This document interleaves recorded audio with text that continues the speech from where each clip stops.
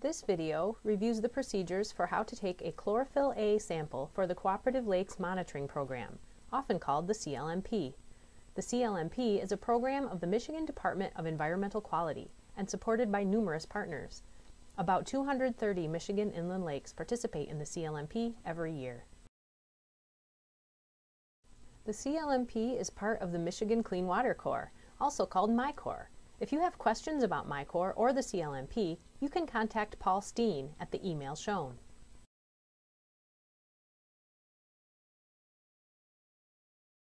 Much of the basic information about how the CLMP works is covered in our Secchi Disc Transparency video and our Total Phosphorus video.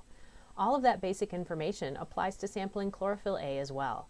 To learn more about any of the topics listed here, please watch either of those videos and visit the MyCorps website. To sample Chlorophyll-a in the CLMP, you must attend at least one training. There is an in-person annual training event that is held in April or May, and there is also an online webinar that is held shortly after the in-person training. Either of these trainings will fulfill the training requirement. Watching this video does not fulfill the requirement. This video is meant to serve as a refresher only.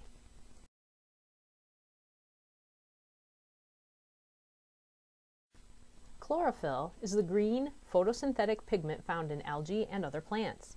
Chlorophyll is an important indicator because it directly represents the amount of algae in a lake. Lakes that produce a lot of algae are higher in nutrients, and if levels get too high, the lake can be in danger of undesirable algae blooms and fish kills. There are various forms of chlorophyll. We check for Chlorophyll-a in the CLMP. It consists of a hydrocarbon molecule with a tail and ring structure, and this ring is held together by an atom of magnesium. Chlorophyll-a is the most common form of chlorophyll found in the algae in lakes in Michigan and the upper Midwest.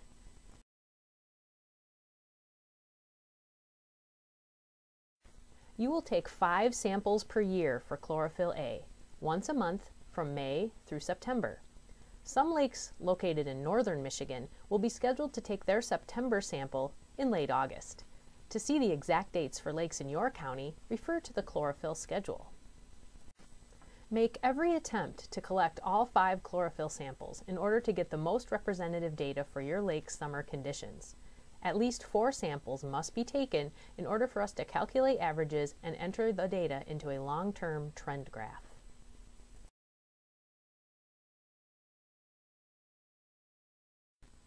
This is an example of a depth-integrated composite water sampler that volunteers use in the CLMP. Before heading out on the lake, make sure that all of the pieces are accounted for. After getting to your proper sampling location, disassemble the sampler and rinse the large amber bottle with lake water. Be careful not to lose any parts of your sampler. It happens to someone every year. After rinsing, reassemble the sampler.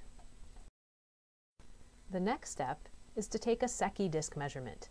View our Secchi disc video to review those step-by-step instructions. Sunlight is able to penetrate into water about twice the Secchi depth.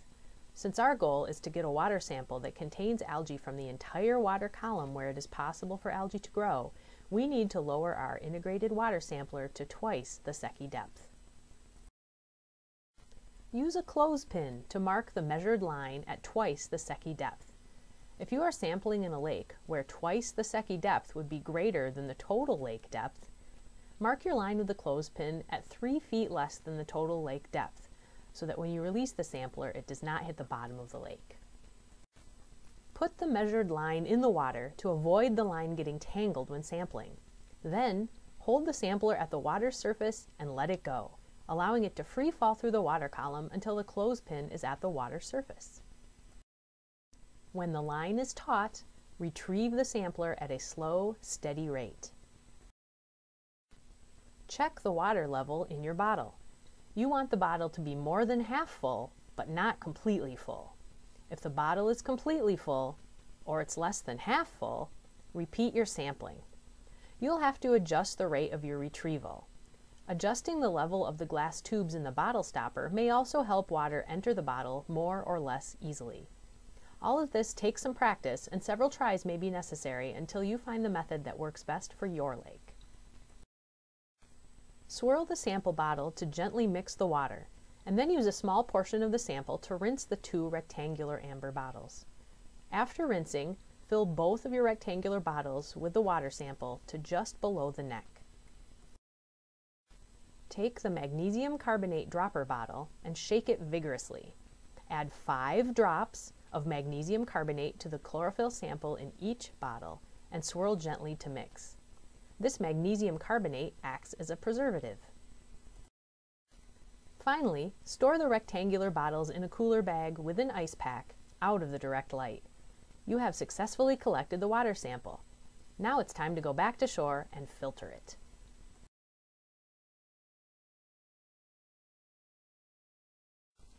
The best place to filter a chlorophyll sample is indoors, by a sink, and out of direct sunlight. Make sure you have all of the equipment listed. Ready to go? First, unscrew and open the filter holder. Use tweezers to pick up and move the filter. Never use your fingers. The filter is a glossy and opaque white circle. Be sure not to use the filter separators, which are translucent and look more like tissue paper. Center the filter on the screen and place the O-ring on top of the filter.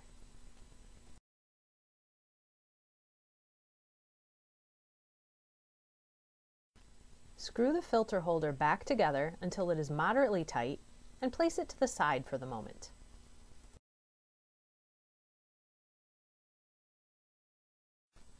Grab the syringe and the small piece of clear plastic tubing.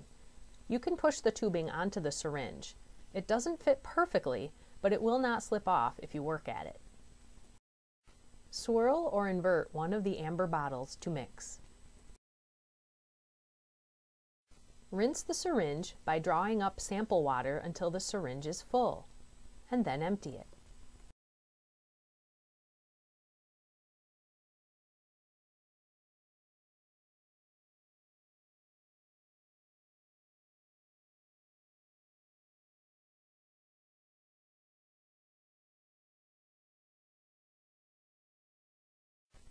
Then fill it up to the 60 milliliter line.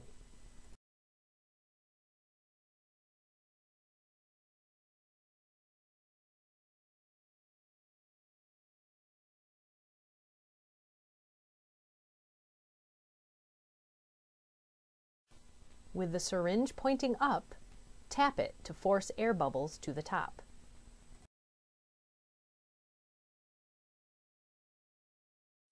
Push the syringe plunger until the end of the plunger is lined up with the 50 milliliter mark.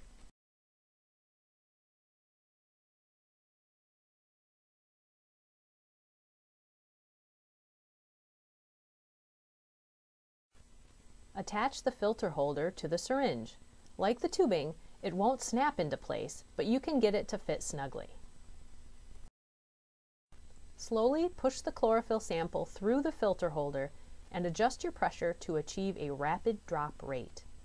Pushing too hard may rip the filter, so avoid excessive pressure. As you push the plunger, make sure that no water is leaking out the side of the filter holder. If your sample has a lot of algae or other particles in it, it may become too difficult to push the full 50 milliliters of sample through the filter. In these situations, stop pushing and note how much water you were able to filter by reading the side of the syringe. There is a place on the datasheet for you to record this information. After filtering the water, separate the filter holder from the syringe and unscrew it.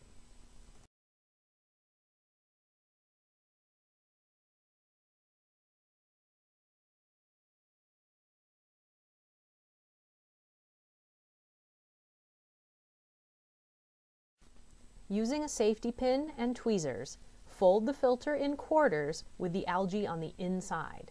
The filter will probably stick a bit to the filter holder, and it requires a steady hand and some practice to do this job smoothly. Remember, never touch the filter with your fingers.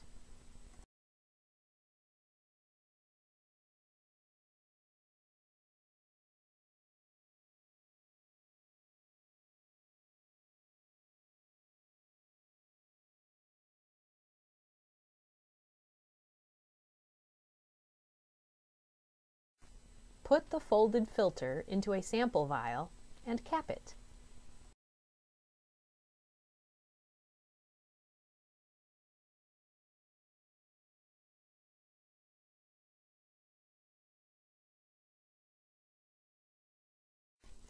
Place a filled-out sample label onto the vial lengthwise so that none of the label is wrapped upon itself.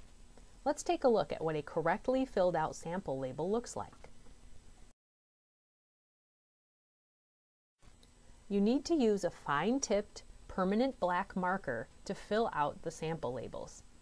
In addition to the basic lake information, write CA in the parameter code box and write MgCO3, which stands for magnesium carbonate, into chemicals added. Remember, you added magnesium carbonate in an earlier step. On the label for your second sample, write REP next to the lake name. This is short for replicate. You now have one sample complete. Congratulations! Now you get to do it all over again with your second sample bottle. Once both samples are complete, wrap the vials completely with aluminum foil to keep all light out. This foil wrapping step is critical. Unwrapped samples cannot be accepted for laboratory analysis. Write your lake's name and the sample month on the foil packet. The samples go into a Ziploc bag with your lake name, county, and field ID number.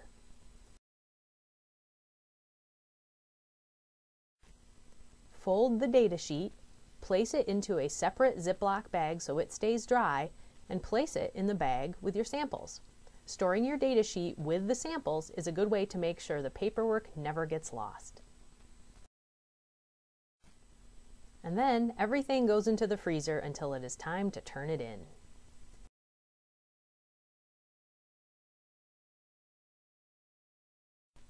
Each lake is assigned to a sample drop-off location depending on the county in which the lake is located.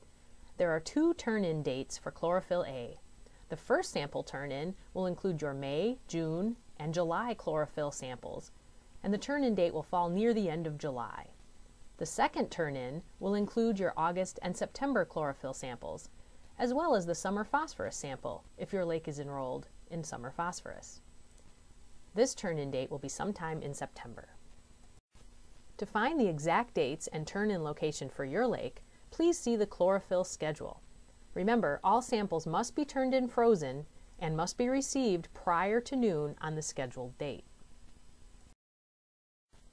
At the end of the field season, your chlorophyll results will be ready. Remember that at least 4 samples must be received in order for us to calculate averages and enter the data into a long-term trend graph for your lake. Thanks for watching. We hope this video was helpful for reminding you how to collect a Chlorophyll-a sample in the Cooperative Lakes Monitoring Program.